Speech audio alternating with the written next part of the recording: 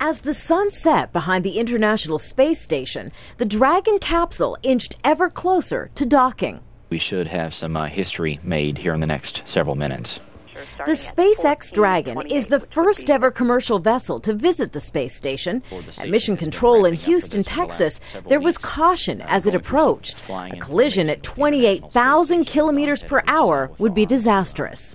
Station Houston, you have a go for capture. But as the Canadian-built robotic arm reached out, the Dragon capsule connected with ease. Houston Station, looks like we got us a Dragon by the tail. The Dragon is delivering a half-ton of supplies to the International Space Station. Since the U.S. retired its shuttles, it's been relying on Russian, Japanese, and European cargo ships. Those burn up on re-entry. The Dragon's designed to safely re-enter the Earth's atmosphere and be reused.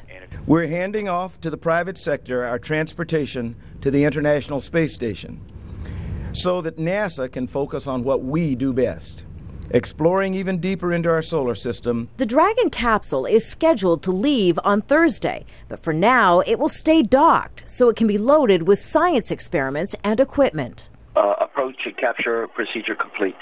And if all goes well with the remainder of Dragon's test flight, this historic mission is expected to open the door for astronauts to ride in the capsule by 2015. Kimbarly, Halkett, Al Jazeera. And the world's biggest and most advanced radio telescope will be split between three countries that wanted to host the project. South Africa got the nod, as did a joint bid by Australia and New Zealand. The telescope will be able to detect signs of extraterrestrial life in the far corners of the universe. Al Jazeera's Tanya Page has more from Cape Town.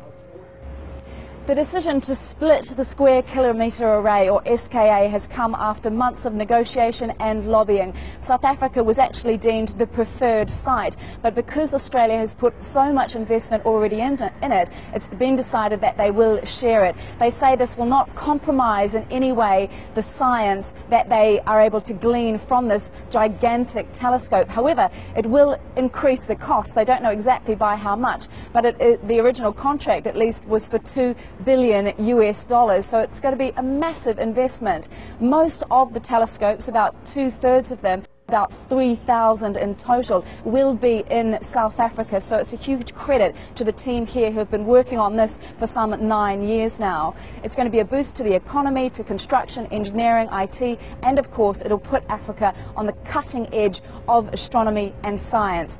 So what are they hoping to learn? Well, basically the radio telescope can see much further into space than an optical one, so it can see further and farther back in time. They think it will reveal the secrets to the universe, exactly what happened in the aftermath of the Big Bang, and they think it will provide the best opportunity yet for discovering whether life is out there.